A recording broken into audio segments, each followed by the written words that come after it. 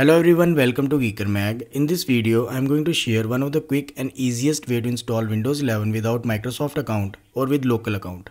So without further delay, let's learn the steps.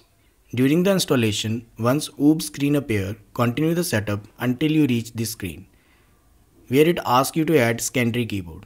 Here you need to use Ctrl plus Shift plus J key combination. Your screen goes black and you will see this icon. Now you need to type this command WinJS.Application.restart bracket open quote open ms-cxh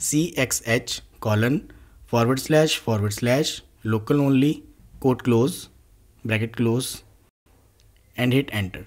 Instantly you will see that screen will reload in the background and you will see a window where you need to add details for local account like username, password and security questions.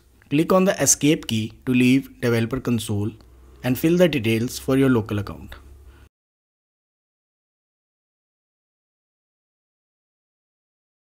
Once done, continue the setup and in few seconds, you will reach the Windows 11 home screen.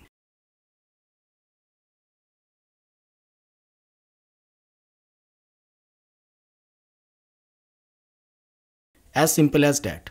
This works on all edition of Windows 11 including S mode.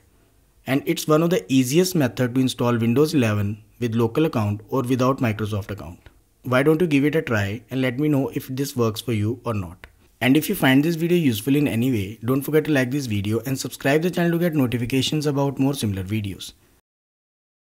Thanks for watching.